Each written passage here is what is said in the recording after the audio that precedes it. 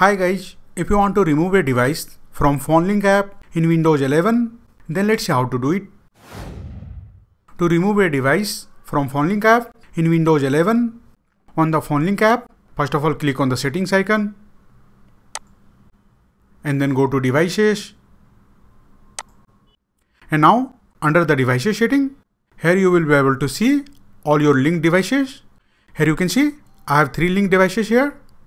If you want to remove any of the devices from PhoneLink, for that simply click on this 3-dot vertical icon from the device which you want to remove. Let's say for the example, you want to remove this device from PhoneLink. So for that, simply click on this 3-dot vertical icon and then click on remove option. And again, to confirm, simply click on this remove button. And your device will be removed from the PhoneLink app. You can see one of my device got removed from here. Similarly, you can remove any device from PhoneLink app.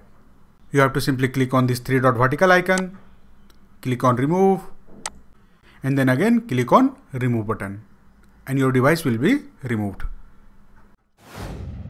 To remove a device from Windows settings, first of all right click on the start button and then go to settings and then go to Bluetooth and devices. And now under the Bluetooth and devices, simply click on mobile devices option.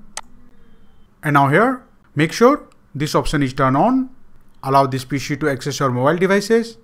And once you turn it on, after that from the mobile devices section here, click on manage devices option. And now the mobile devices dialog box will appear. And now here you will be able to see all your linked devices. You can see.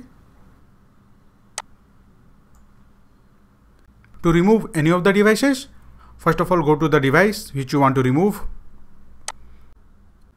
Let's say you want to remove this device.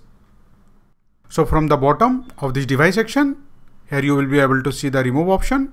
Simply click on it and then again click on the remove option. And this device will be removed from the PhoneLink app in Windows 11.